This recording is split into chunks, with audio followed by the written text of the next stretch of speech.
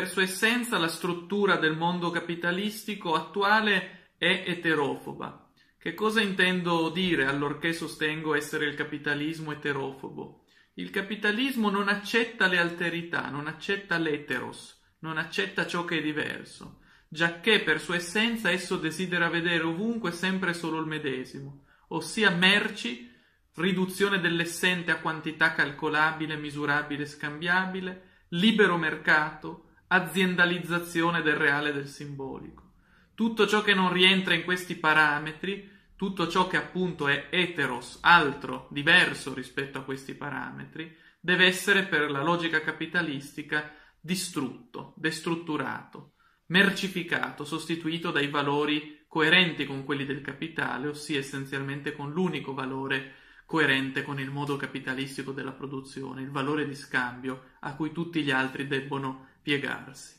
Ciò ci permette di sostenere, senza tema di smentita, che il capitale è per sua essenza eterofobo, teme ogni diversità, vuole ricondurre tutto al medesimo e per ciò stesso muove senza tregua battaglie contro ogni forma di alterità. Nella sua logica più profonda il capitalismo tende a neutralizzare il diritto alla pluralità, vuole vedere un unico modello, un unico modo di consumo, di produzione, di pensiero e per ciò stesso deve destrutturare in maniera convergente tutto ciò che non rientra in quest'unico modello. Ecco perché il ritmo stesso della mondializzazione capitalistica, segnatamente dopo il 1989, sempre più si viene configurando come un attacco frontale a ogni forma di diversità, ossia come un'aggressione lineare contro tutto ciò che è eteros, che è diverso rispetto alla logica libero-scambista e alla mercificazione totale dell'essente e del simbolico che la produzione capitalistica sta ponendo in essere su scala globale.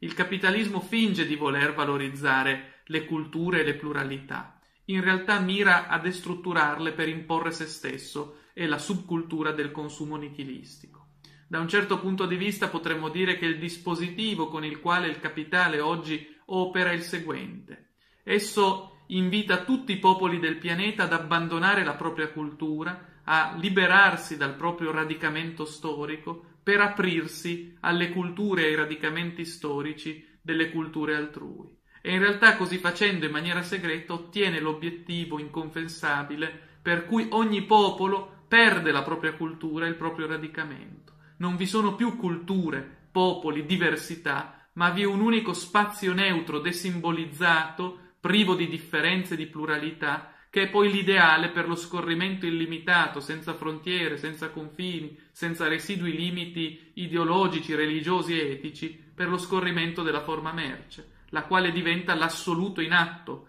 nel sistema capitalistico. Abbiamo dunque in questo modo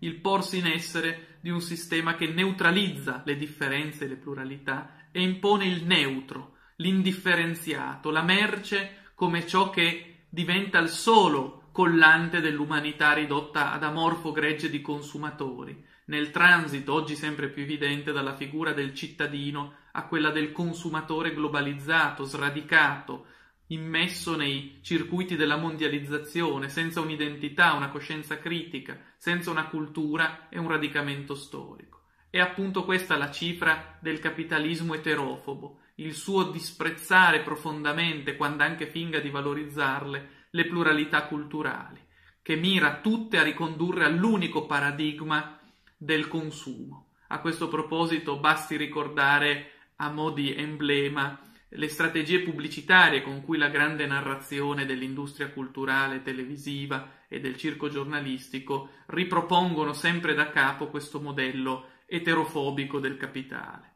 Per un verso le pubblicità rilanciano fintamente la pluralità delle culture, i bambini col colore della pelle diversa, con provenienza diversa, e insieme vengono mostrati tutti vestiti da capo a piedi con le medesime marche, gli United Colors delle stesse marche, ossia della forma merce. Abbiamo quindi il modello dominante nel capitalismo eterofobo, che è il modello